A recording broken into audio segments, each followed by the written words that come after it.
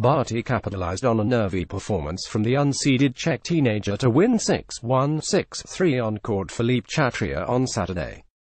The 23-year-old took just 70 minutes to become the first Australian since the great Margaret Court 46 years ago to be crowned champion at Roland Garros.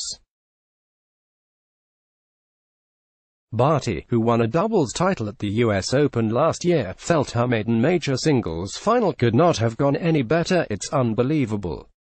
I'm a little speechless. It was incredible. I played pretty much the perfect match today.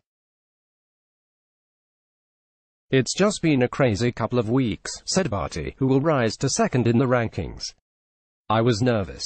Marketa's had an amazing season. She's just starting her climb. She's going to be in many more Grand Slam finals. It was really nice to play her today.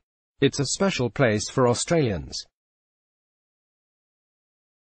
Obviously, Sam Stosur has been so close before and I'm just so proud. It's really been an incredible few weeks." Barty's triumph ended an 8-year wait for another major singles success for Australia, stretching back to Stosur's 2011 US Open victory.